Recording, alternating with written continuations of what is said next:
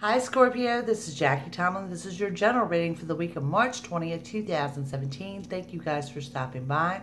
First day of spring, although here it doesn't feel like it today, but you are going into a different transitional phase this week. Thank you guys for leaving me comments and sending me messages. I greatly appreciate it. I'd also appreciate it if you take the time to like, share, and subscribe. If you're looking for a personal reading, please contact me on my website. It is www.ms-swami.com. You'll find a link to that below this video.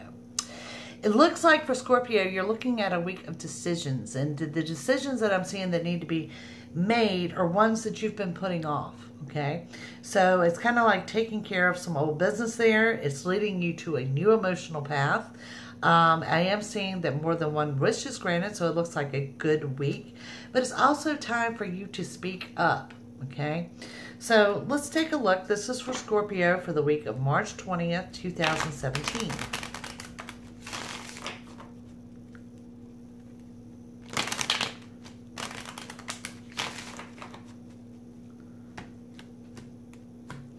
Scorpio, we start with the Eight of Swords, followed by a major arcana of the Empress, major arcana of the Hierophant, the Seven of Cups, the Knight of Wands, and the major arcana of the World. So a lot of energy swirling around you guys this week. I'm going to break this down for you.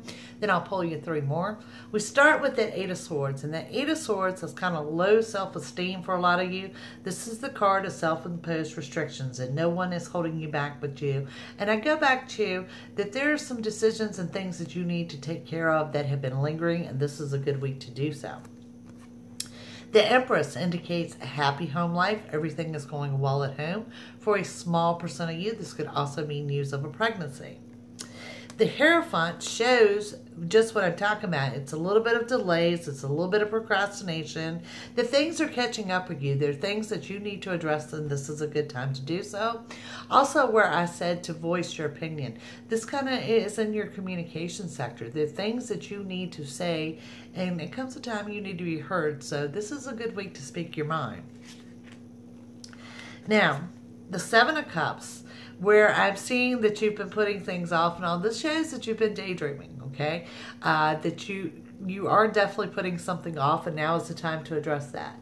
The Knight of Wands, okay, on the home front, we saw the happy home front, but this is also movement. This is someone moving in the home. This is someone moving out the home. Definite movement on the home front. And then that looks to be positive because beside that, we have the World, which is a major arcana, which shows the universe is working with you. You're on the correct path and things are going along smoothly. Now, moving forward, we have the Queen of Wands, a major arcana of Judgment, and we have a major arcana of Temperance. Okay, Queen of Wands shows your balance is being restored, but I think there's a lack of belief in that from you guys. And then we're looking at Judgment. Now, what I'm seeing here is one of your fears. And I go back to voicing your opinion that you're fearing how someone is going to judge you. And whatever it is that you guys are holding in, whatever decisions you need to make, you need to really move forward with this. Because it is part of what I said. It puts you on a new path. It puts you to your balance being restored and everything that you want. So whatever you guys have got lingering out there, you need to close down and address it this week. Now, looking at your major arcanas for the week. A lot of good energy going on here. We have the happy home life. We have a little bit of delays, decision making, but you've got the World to indicate you're on the correct path.